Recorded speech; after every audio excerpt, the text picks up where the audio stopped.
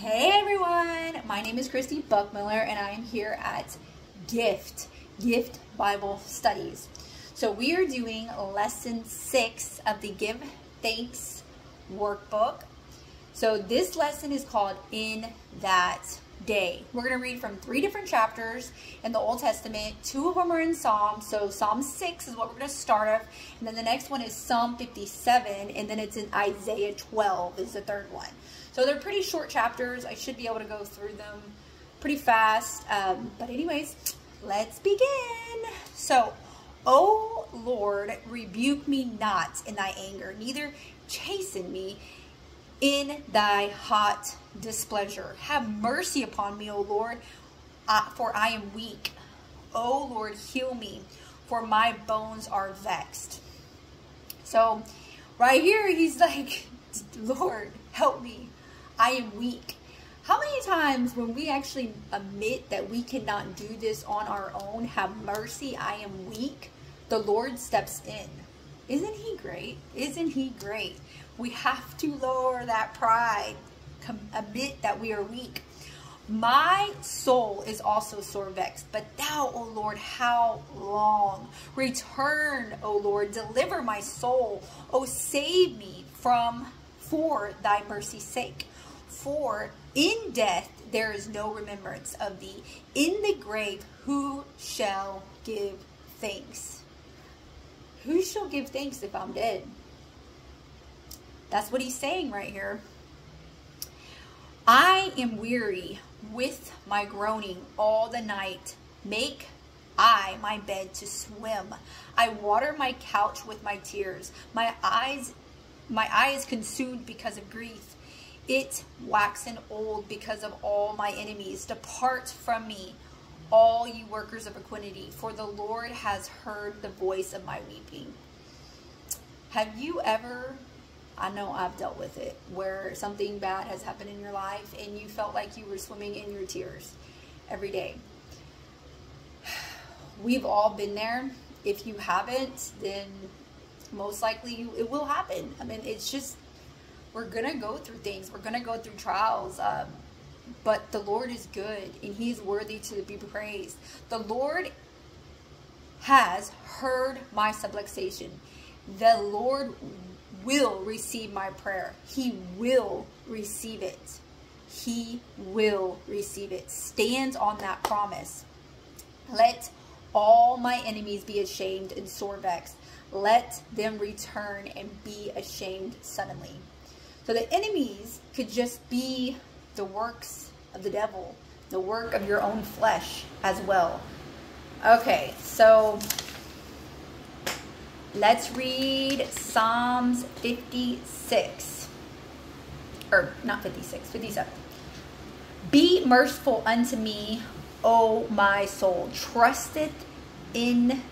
For my soul trusteth in thee. Yea, in the shadow of thy wings will I make my refuge until these calamities be overpast. So we will make our refuge, our shelter in his embrace until the ruin, the wickedness that's going on in our life will pass. Because there's no other place to be. This is how we do it in prayer. We just do it. If you have nothing to say, if you don't know what to say, meditate on his word. Meditate. Just think about the goodness of God. Think about miracles that he's done. Just think about that. Let your mind be overcome by that. If you just don't know what else to do. I will cry unto the Lord Most High, unto God that performeth all things for me.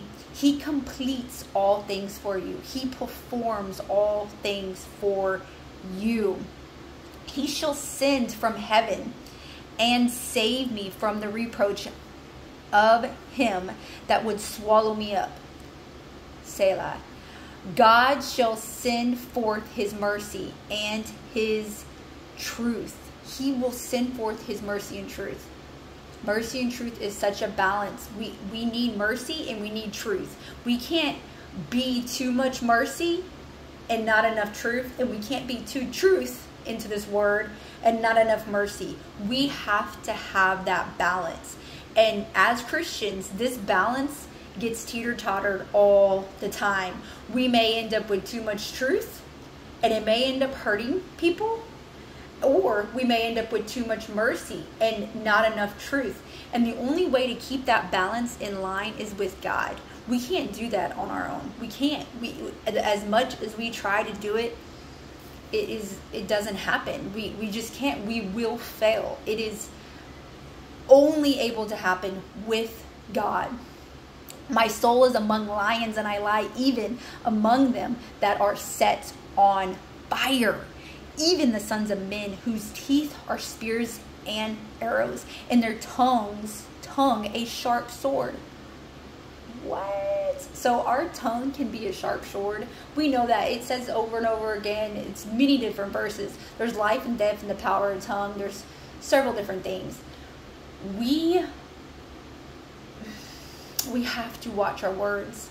And but no, offenses will come, and we are going to be offended, and we are going to offend somebody. It is just part of human nature. That's why the love of God is so needed. And once again, we cannot do this on our own. This is God that intervenes. And as we grow in Him, our words will grow, our everything will grow, our demeanor will grow in Him. Everything will grow as we get closer to Him and deny ourselves and move towards Him. We will see that growth. It is beautiful. He has changed me and shown me so many different things, and it didn't happen just like that. It was an overtime thing, and it happened with failures and different things. You know how many times I've said, why did I say that?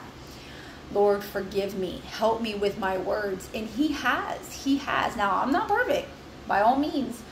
But I've learned in that I have to give grace to others and speak, Lord, forgive them. They know not what they do. They know not what they do. Be thou exalted, O God, above the heavens. Let thy glory be above all the earth. They have prepared a net for my steps. My soul is bowed down. They have digged a pit before me unto the midst, wherefore they are fallen themselves. I thought this was like, so they dig a pit for somebody, but they're in the pit themselves. Do not let us walking up here and then people down in the pit, we don't leave them there. We try to help them. But don't let them pull you down into that pit with them. Help them out the best you can, but do not let them get a hold of you and pull you down, because some of them will. But you give them love and you try to pull them out of that pit the best you can, but you keep that level up here. You keep your level up here. Don't be pulled down into that pit with them. My heart is fixed, O God. My heart is fixed. I will sing and give praise. Awake up my glory. Awake, psalmistry and harp. I myself will awake early, and I will praise thee, O Lord, among the people. I will sing unto thee among the nations, for thy mercy is great unto the heavens, and thy truth unto the clouds. Be thou exalted, O God, above the heavens. Let thy glory be above all the earth. Okay, so last section, this is just 6 verses. It's not Psalms anymore. It's Isaiah 12:1. So it's a hymn of thanksgiving.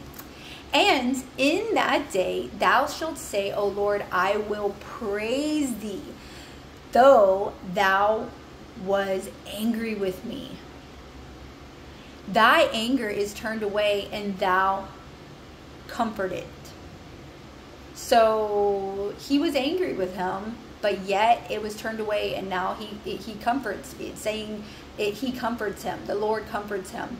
Behold, God is my salvation. I will trust and not be afraid. For the Lord Jehovah is my strength, my song. He also is become my salvation. Therefore, with joy shall ye draw water out of the wells of salvation. I was meditating on this verse earlier, and I was like, what does that mean? Therefore, with joy shall you draw water out of the wells of salvation. So I think of wells, okay, there's wells. We need to draw from it. So two verses came to my mind when reading this. One of them is work out your own salvation with fear and trembling. This is in Philippians 2:12, and then the other one's draw near to God and he will draw near to you. So we draw from that well of salvation. It is a well, it's water, it's that living water. We need to draw near to it. We have to do something.